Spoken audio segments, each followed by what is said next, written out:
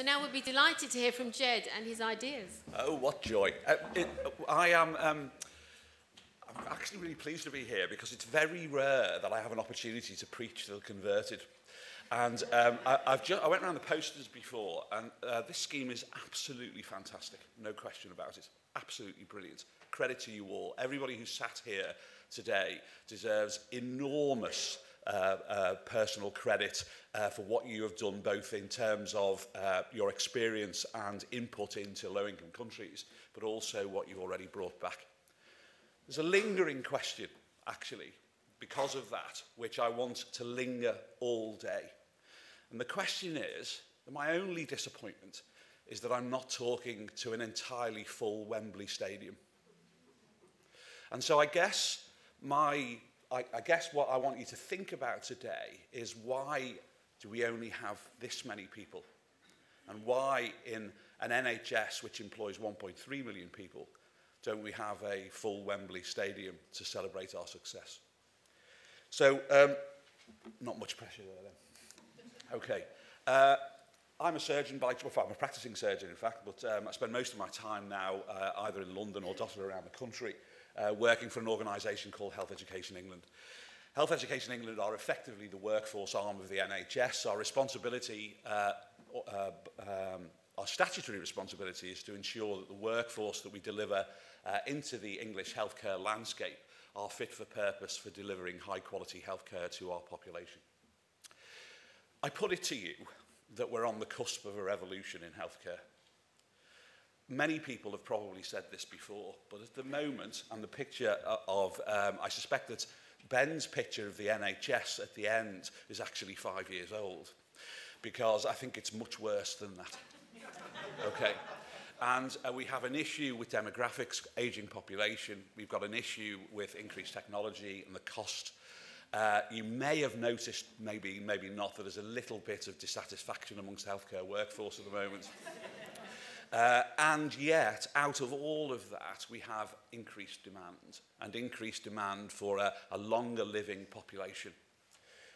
Health Education England has a 15-year strategy, and it says the following: workforce will include the informal support that helps people prevent ill health and manage their own care when appropriate.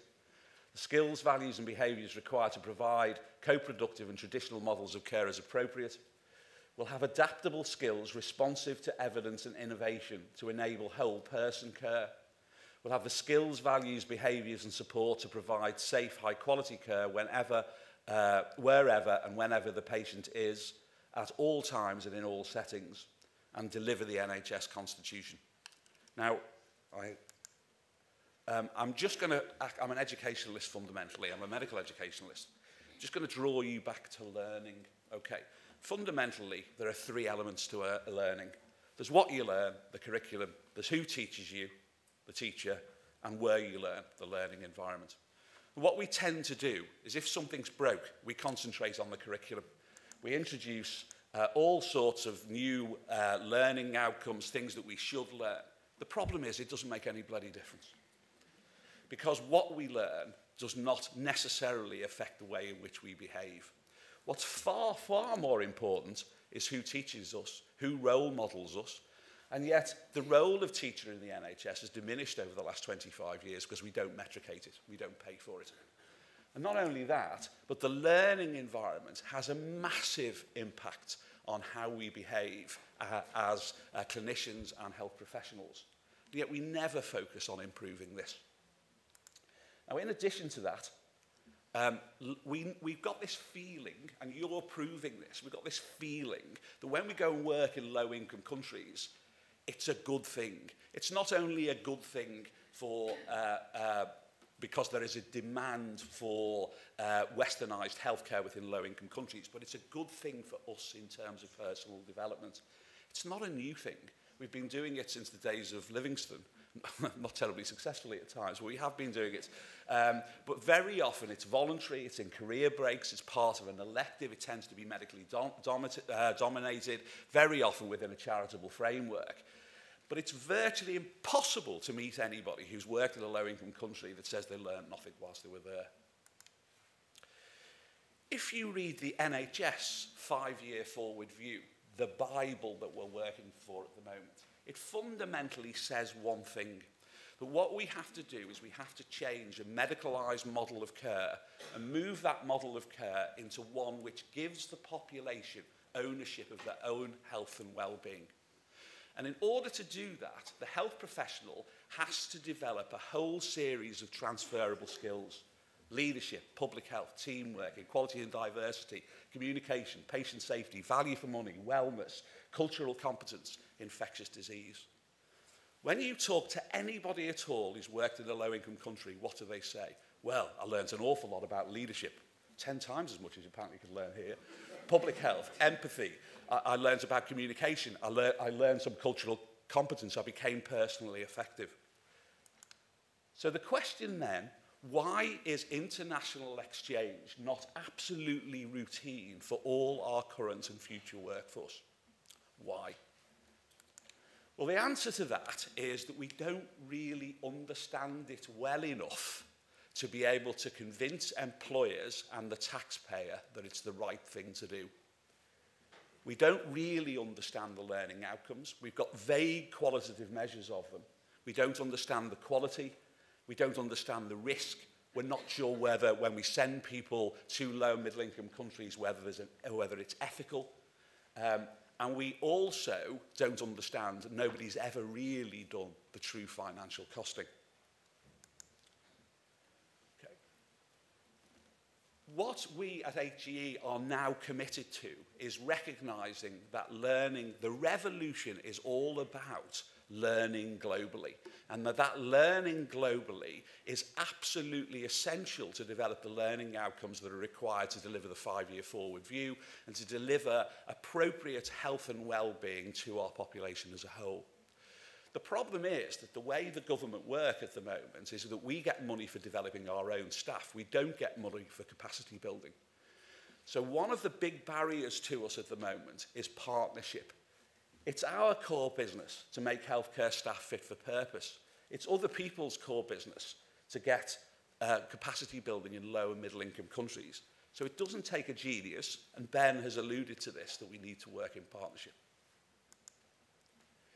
And so one of the things that we've done as HGE is we've set up a thing called the Global Health Exchange. The Global Health Exchange is a manifestation of our commitment to giving all members of the workforce, the healthcare workforce within the NHS, an opportunity to learn in or about low and middle income countries.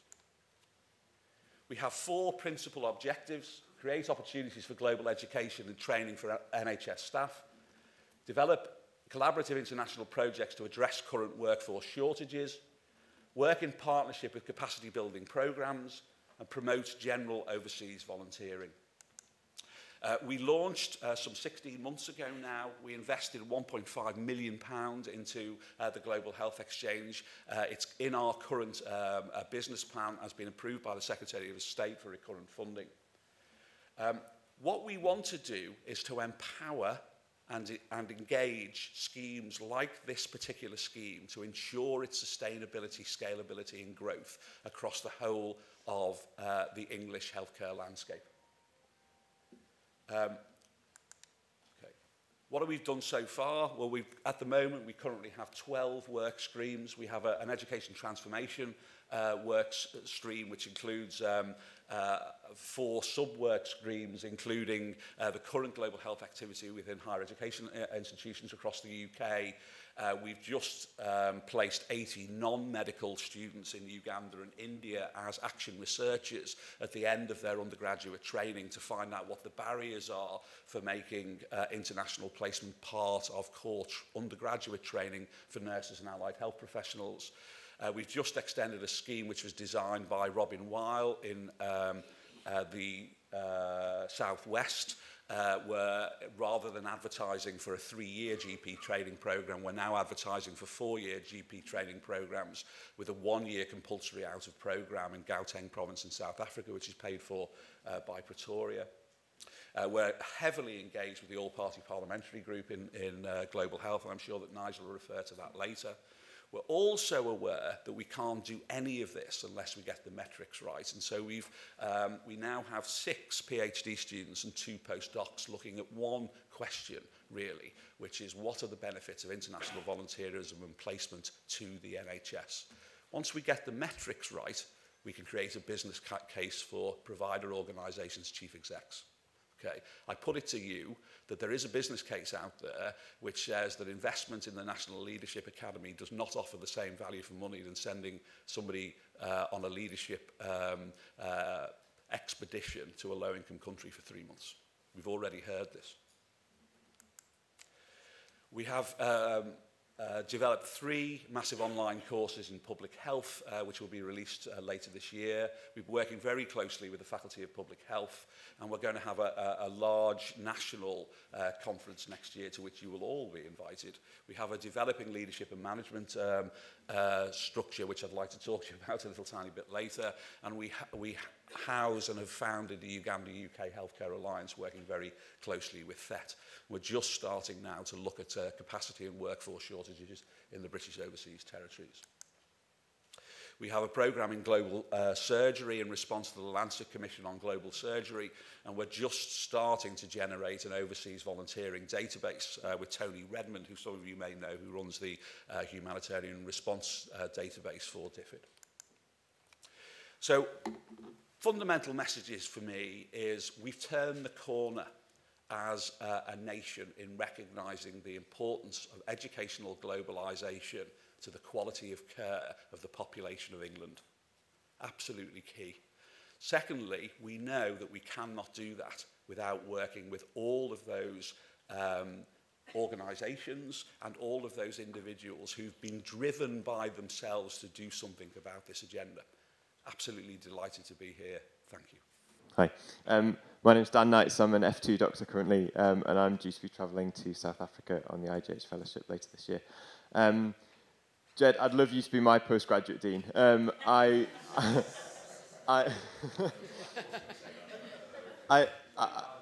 share your vision for a Wembley Stadium full of people.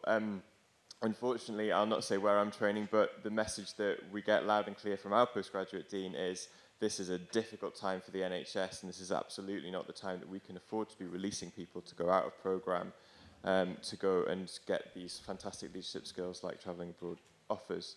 So I wonder what practically, at a high level, you guys are doing, and what at a lower level we can be doing to try and kind of instigate that change of culture that will enable that to be spread. The cold answer to that is data.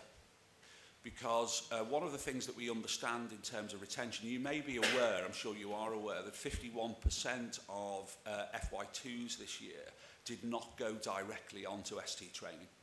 And that is a massive potential brain drain to the UK as a whole. We do not know what's going to happen to that 51%. We suspect a substantial amount of them will come back, but many of them have and I use the term without offence, a wanderlust for globalising their own experience. It's perfectly obvious to us, and some of the schemes that we've been involved in, that if you regulate that experience and facilitate it, you're much more likely to retain in the long term than you are in the short term. The second, slightly more tongue-in-cheek answer to your question is that I'm responsible for managing the postgraduate deans. I guess my only risk is that our trainee there may be from Wessex, but I hope he's not. I hope to goodness he's not, because I'm in the same organisation that you are, Fleur, and I would hope that we share every single ambition that Ged has, and certainly every ambition, Fleur, that you've already made come true for so many people across Wessex and across England. Thank you, and that's Simon Plint, who's the postgraduate dean for Wessex, that you've probably picked up.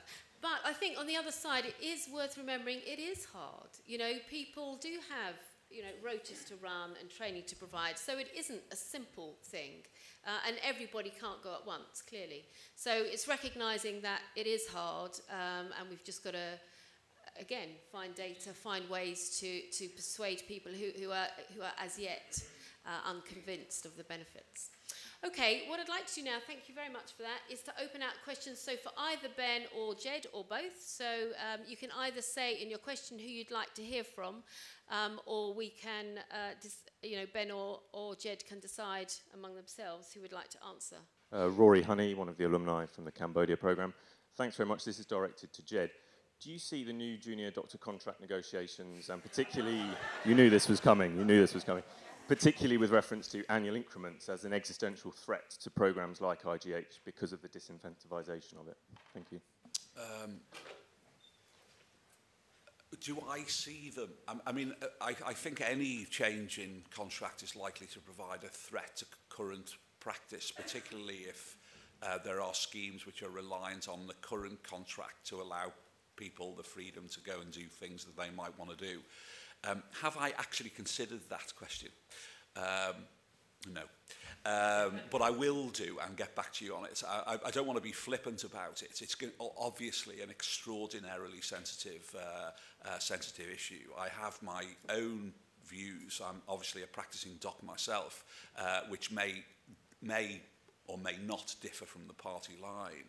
But I think the environment that we're in at the moment, there is a tendency to be protectionist about NHS staff, and the belief that by restricting their activity in some way you're going to increase productivity and retention, and I think that is fallacious. Hi there, my name's Ruth. I also have previously been to Cambodia, so lovely to see everybody here. I actually come from a nursing background and have had a curious desire to work within low-income countries for a number of years, but the opportunities for nurses and AHPs to access these kind of programs are actually very, very difficult. And I just wanted, Ged, you touched on the fact that you're going to start working with pre-registration programs. Just wanted to find out a little bit more about that. Okay, so I please go and have a look at the website, and please get in touch with Jonathan. I don't know whether he's arrived yet. There was... Oh, with Gay. If you speak to Gay at the end of this, he'll give you some direct information about that from the Global Health Exchange. Sorry, Gay, apologise. Jonathan has a problem with the train, is that right? Okay.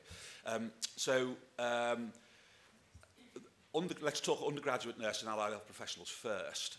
We have a problem in that the NMC and the HCPC, to a slightly lesser degree, are very, very strict about the delivery of learning outcomes within UK, and their core curriculum is very, very tight. And so at the moment, the only real opportunity we have for grabbing them and putting them in low-income countries is during that elective period, which in nurses is right and midwives is right at the end of training. We are working both with the NMC and the Royal College of Midwives and the Royal College of Nursing to look at what we would require in order to create core modules that could be delivered overseas. It will take a little while in order to be able to do that. I can report, however, there is an enthusiasm for it. Everybody recognises that if you can characterise those learning environments, it may well be something that's beneficial to do. In the post-graduate nursing world, this really comes back to place of work and employers. And we have ongoing issues where we have very facilitative chief executives of secondary care organisations and general practices who are very encouraging and recognise the benefits of this, and in fact are engaged in health partnership schemes. And that goes all the way to people who you can't even get a meeting with when you want to talk to them about international health. We have to work on that. This is why we've done the MOVE project, really, so that we can present hardened data through NHS England and through CCGs to say that international experience is recognised organisational development and highly effective. Thank you very much. I'm Joy Kemp, Global Professional Advisor from the Royal College of Midwives. I've heard all about you, Joy. Have you? I'm not going to tell you how, but I have. I am facilitating a workshop later on working with professional associations in global health partnerships. So I have to ask you both the question, what role do you think that professional associations play in this hopefully new world of international health partnerships, global health partnerships? Should we go to Ged first? Or Ben? Yeah. Yeah, Give Ged a break. Absolutely crucial. I think that what I was arguing that we need to have an analysis of what is in the best interest of those countries. So we need to start with that dialogue with the ministries of health and understand what the demand is. In that context, strengthening associations is surely a very important contribution. And the work you've been doing is really admirable. And we shout about it quite a lot. And I would, you know, broaden the, as you heard, I mean, I'm also excited by the ways in which patient activism is growing, how, you know, peer mentor work is starting. So leadership in its broadest understanding is what I think you're contributing to, individual, association, etc. Yeah, I think there are two things for me about associations. One is the informal pressure that they put on the system for action, a collective action internally. And I think that where you have a professional association which recognises the benefits of this sort of activity, it opens the floodgates and makes negotiations with employers much easier. That's number one. The second big issue is the one that Ben alluded to, is the technology permits large-scale transcontinental communities of practice of associations as well, and I think they're really powerful. We are just embarking on a little project in Bengal to set up an IT-based community of practice between nurse leaders here and nurse leaders in a developing health economy in Bengal to allow and facilitate that constant exchange of information through a virtual community of practice. So, and I think associations are very well placed to be able to develop that sort of relationship.